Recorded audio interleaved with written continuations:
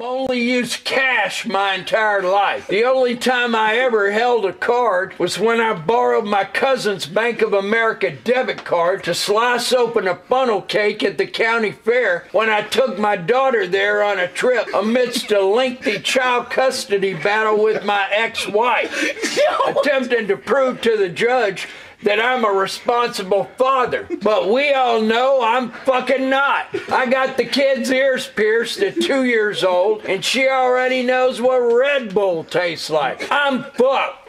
Judge, if you're seeing this, please let me have McKinzie back. I even wore my nice 8-ball jean jacket to the last court hearing. I'm ready to change.